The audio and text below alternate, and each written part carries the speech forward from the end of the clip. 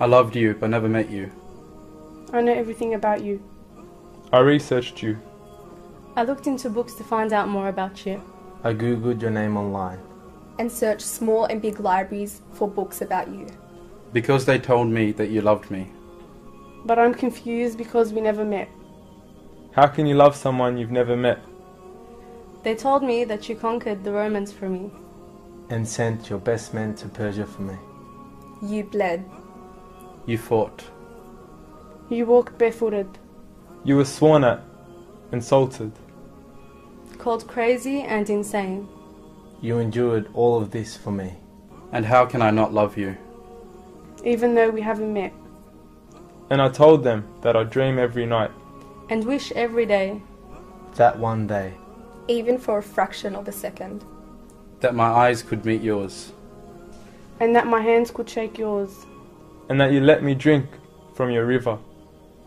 I read about your beauty. I heard about how you were offered wealth, status, and women. But you declined them for me. I heard that they sent the children to throw stones at you. But you replied with patience and prayer. I heard that they boycotted you for 3 years.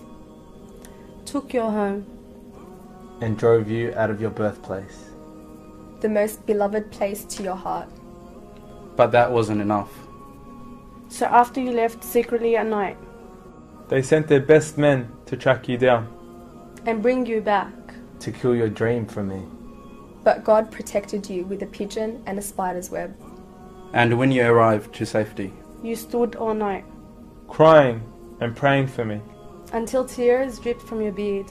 Just like water drips from a leaking tap. All this made you stronger. And more determined to reach me.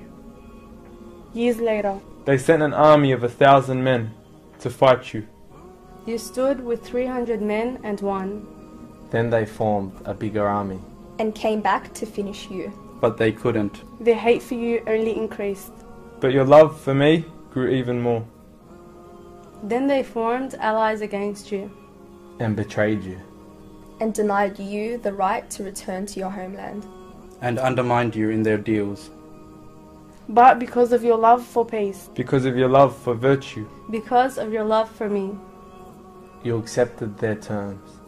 And agreed to their conditions. People say Romeo and Juliet is the greatest love story of all. I said to them, how can that be?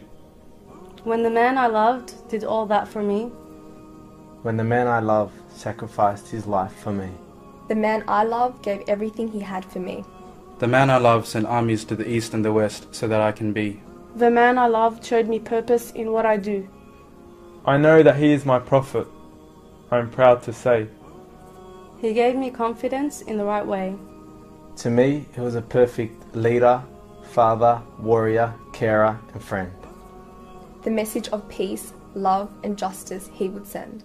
To every man, woman, and child in this world, and to every creation in the universe too. I remind you that when Prophet Muhammad ﷺ was granted his supplication from Allah, and when he could have used it for himself, he saved it for his ummah, he saved it for you. I now know why I love him more than I love myself. I now know why I love him more than I love myself. I now know why I love him more than I love myself. I now know why I love him more than I love myself. I now know why I love him more than I love myself.